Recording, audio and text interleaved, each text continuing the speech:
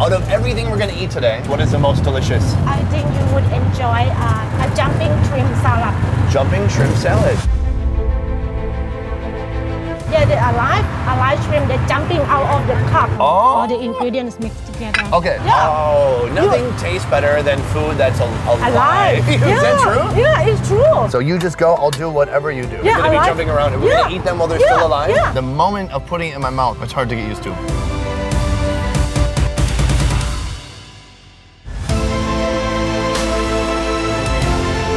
Welcome to Chiang Mai. This is my first foodie mission into Thailand, and this 5-video series is going to have everything. Among the southern, central, and northeastern regions, northern Thailand has a culinary identity all its own. And I came here searching for the most unique food I could find. I'm talking risking my life to eat raw pig's blood soup. Somebody ate this soup one time. Yes. And they got a parasite. Yes. Why are people eating this if it's dangerous? I'm talking foraging for wild food in the mountains. Freshly roasted bugs. First of all, do you have any ranch dipping sauce? I'm talking tons of delicious foods that even the most timid traveler will be head over heels for. Oh my God. One of the top 5 desserts in Southeast Asia. Holy crap. So be sure to subscribe to this channel and check back for each video in this series.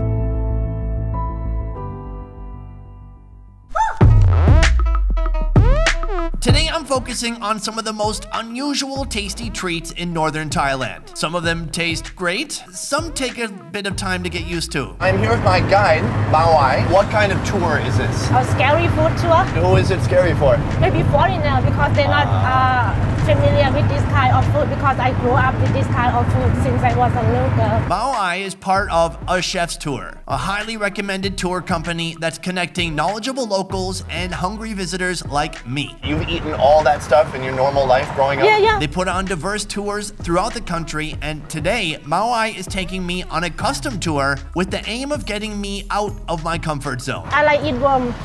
Worm? I prefer worm, silkworm, and bamboo worm. She's already trying to scare me with her worm talk.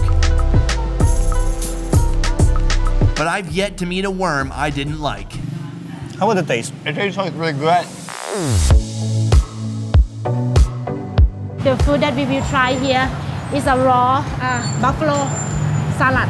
Raw buffalo salad? Yeah, minced raw buffalo salad. You don't like to eat raw food? No, I don't like to eat raw food, but most of the people from the north here, they eat raw food. So today I'm gonna eat it raw. Raw buffalo salad. Yes. Let's do this. I've never had buffalo, let alone raw buffalo, but here goes. Location 1 starts us out at a pretty typical street side restaurant where you can see Thai-style fast food. Soups and stews poured into a plastic bag for easy pickup and takeaway. Before we get to the raw buffalo, we'll warm up with some grilled pork tongue. I asked you, do we use forks or chopsticks? And you said no. No, we eat it by hand. The way how northern people, we have to eat it by hand. I learned that you're supposed to use like the tips. Yes. Fingertips. Yes. Okay, last time I had the food like up here and I was like palming it in.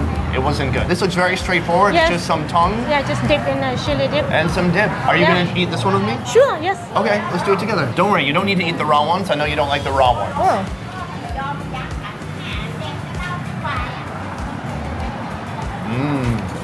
That's good. Chili sauce, salty, spicy. Ooh, and the tongue is quite tough. Yeah. That's really, really chewy, huh? Usually the men who like to drink beer or whiskey, they love to eat a grilled pork tongue. If you're trying to get this down in 10 minutes for lunch, you're gonna get lockjaw by the end of it. But if you're having a bite here and there, taking a shot of, what's this? A bye. Oh, this is Buffalo bye.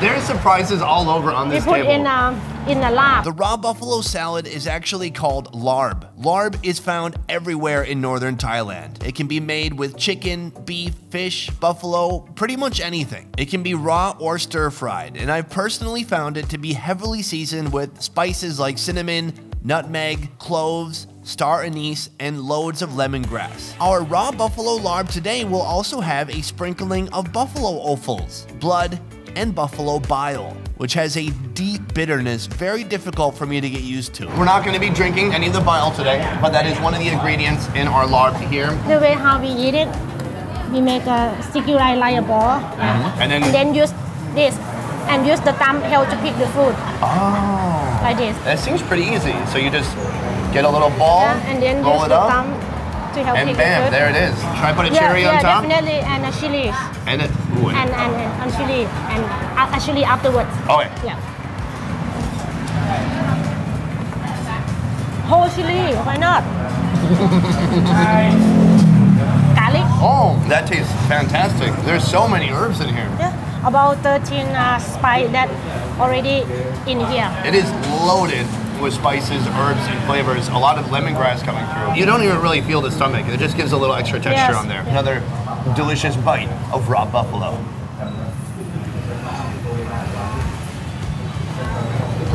Yeah, I'm a big fan. It's a bit bitter. Because of the bile. Because of the bitter bile. taste. For today's dessert, grilled fermented sour pork. After fermenting for some days, the pork is heated up on the grill. This is the way how northern people preserve the food for a few days. It's a little bit sour because of the fermentation for a few days. Yeah, they have something like this in central Yeah, Vietnam. yeah. And do I do the sticky rice Yeah, ball the again? sticky rice ball again. With the ball, it gives you like something to put the food against.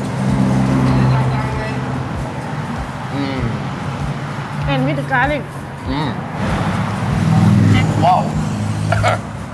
These are some intense flavors going on here. Pork already, it's salty, it's sour. I love the rice because it's so chewy. It gives awesome texture to it, but so delicious. It makes sense, this way of cooking. 100 years ago, no one had a refrigerator. But this one you can keep like for probably a week. That's beautiful, this is awesome. What a great start to the day. Let's keep going.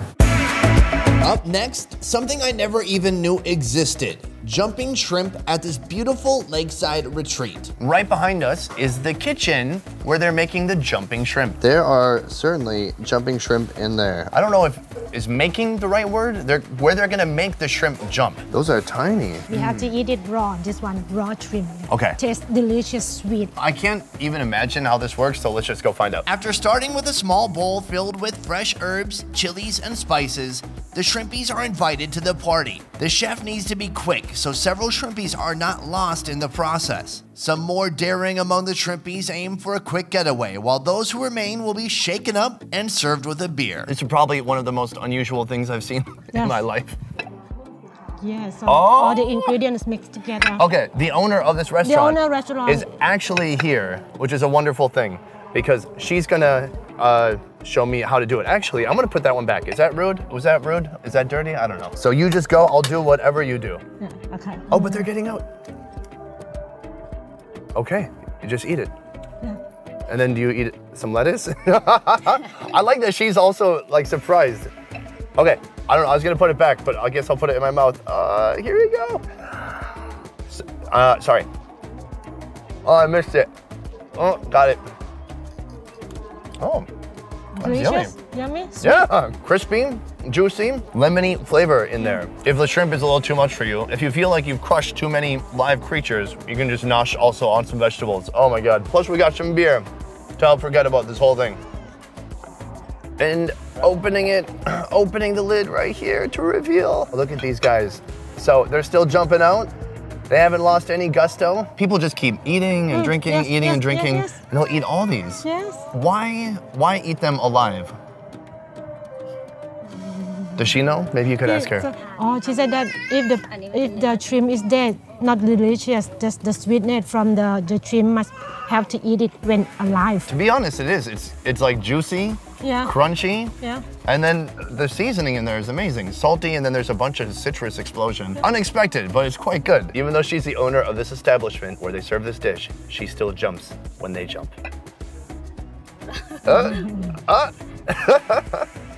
Yeah.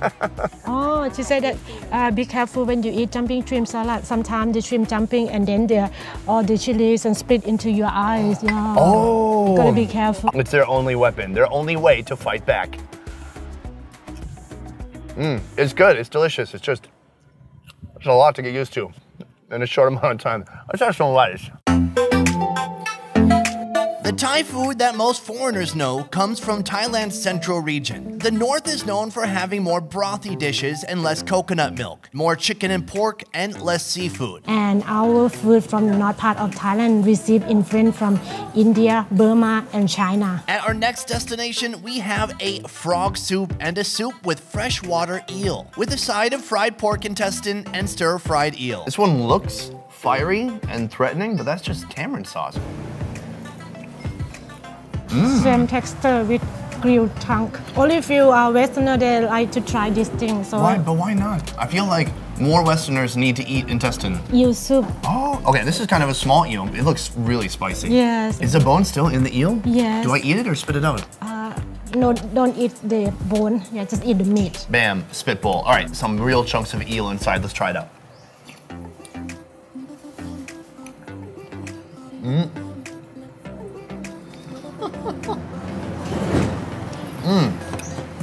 Oh, that is spicy. I taste lemongrass and spice and fire. But that meat is delicious. Ain't nothing weird about eel. Eel's great. That is terrific. We got one more we're gonna try here before we move on. And this is a frog soup. stew. And you can still see the frog skin on there. Yes. Nice. Wow, so right there, that's just the straight frog up. Skin, frog meat, Frog frog skin. legs, the whole frog. All right, let's try it out. Fatty, rubbery. Ooh, that's also tremendously spicy.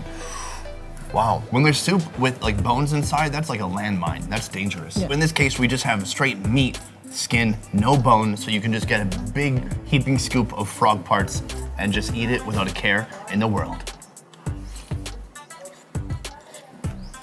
It's very delicious. Powerful flavors. I mean, look at that. A whole frog leg right here. It's like a quadricep, hamstring. That is a strong leg. I'm sweating. The sweat is coming already. For you, that's even spicy. Yeah, very spicy. I cannot eat spicy food. Wow, that is intense, but I like it. I like it a lot. Though some of today's dishes are completely foreign to this bandana-wearing dude from Minnesota, the flavors have been amazing. But our next food will really put that to the test.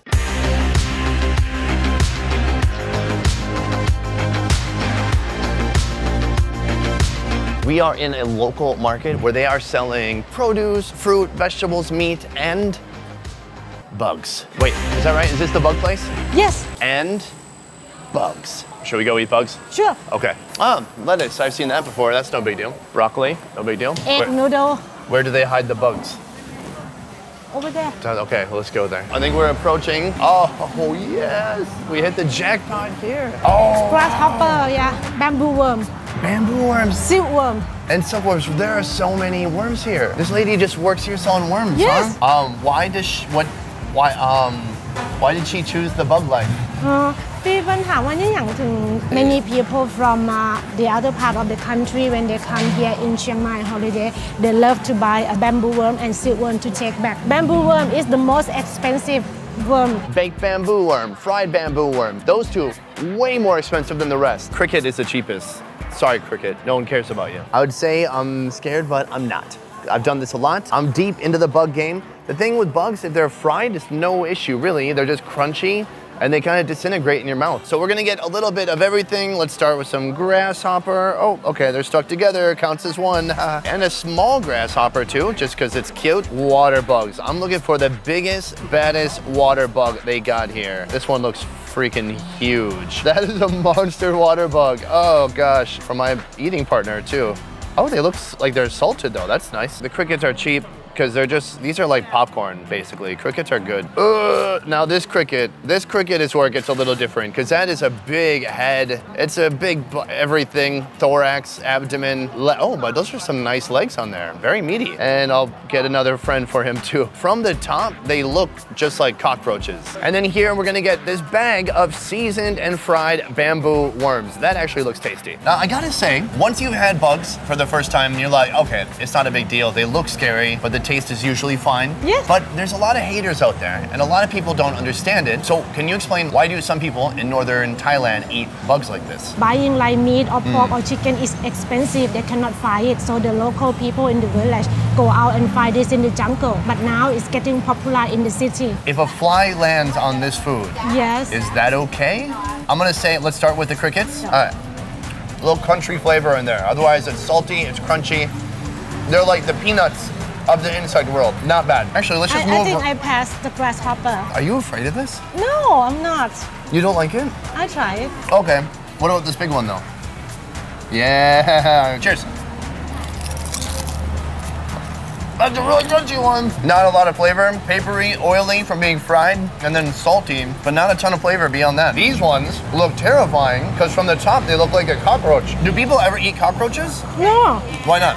we don't eat cockroach. It's dirty. We just eat insect like this from the jungle. So much like when I was in Vietnam, some people in the country would eat rat, and it's because that rat was a rice rat. It wasn't eating garbage. It wasn't diseased. It was like a nature paleo rat. People aren't eating cockroaches from the street or anything like that. These insects are all from the jungle. They've been eating natural things. Yeah, but we do eat a rat that come from in the rice field here too. Oh, I gotta try that. You're giving me ideas. I like it. I want to try these worms. These worms actually look yummy. My favorite.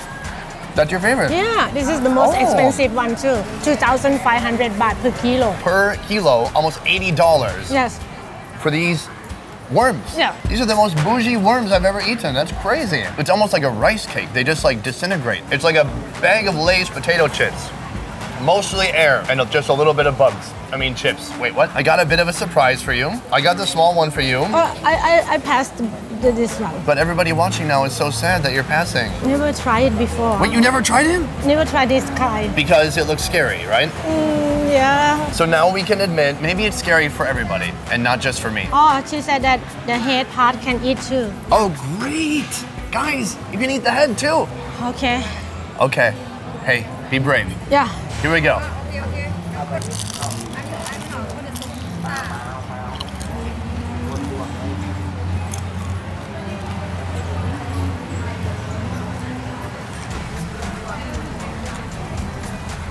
Your dog has a shirt on. This bubble. What do you think? Too hard to chew. I don't think Just like eating a rubber. I don't think I can chew it. I don't think I can swallow it. Can we have a tissue? Cheers, tissue. Flavor is good. Yeah. It's just way too hard to chew. That's like actual like thick fingernail type texture. Good job. Your first water bug? Yes. Let's stick to worms, yeah? Yeah.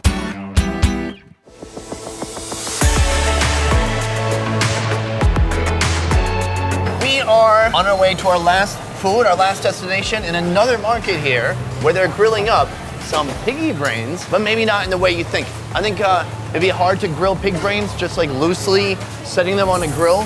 So here, they're wrapped up in a banana leaf? Yeah, banana leaf, this one. This one? Yes. You're right, it says brain right Yeah, there. yes, brain. In Thai.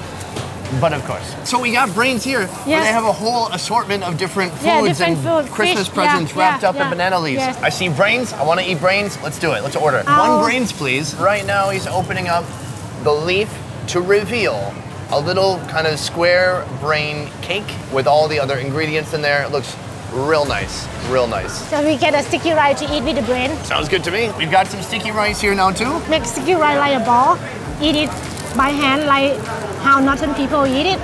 So the brains are usually like really fatty, salty. Let's see how it is. Oh, I mean, come on. It's creamy, fatty, and packed with salt and like lemongrass flavor. Just a ton of that lemongrass coming through. Same with a lot of the stuff we ate today, but you never get sick of it. When you mix it with the rice, it's perfect. They balance each other out. This is immensely creative, delicious, and mind-blowing. It was mostly mind-blowing for the pig. His mind was blown all over this leaf. Cheers. Yeah. I want to thank A Chef's Tour again for taking me along on this amazing culinary adventure. Guys, this video was actually made possible by Onetrip Tours. They are a tour company in Vietnam, and I know what you're thinking. What? Vietnam, but you're in Thailand. That's right. Onetrip Tours has made it possible for me to take trips like this, make videos like this here in Thailand, so I want to say thank you. Onetrip is a company putting on tours all throughout Vietnam. You can do food tours, adventure tours, anything you can imagine. My personal favorite is the Mekong Delta Tour. They pick you up, they bring you to all these amazing places. You get to try amazing local food, meet the people, see how they make candied coconut. I mean, come on. For more information on Onetrip, check out the links in the description down below. I'm going to see you next week. A peace. I told him I can be a fighter.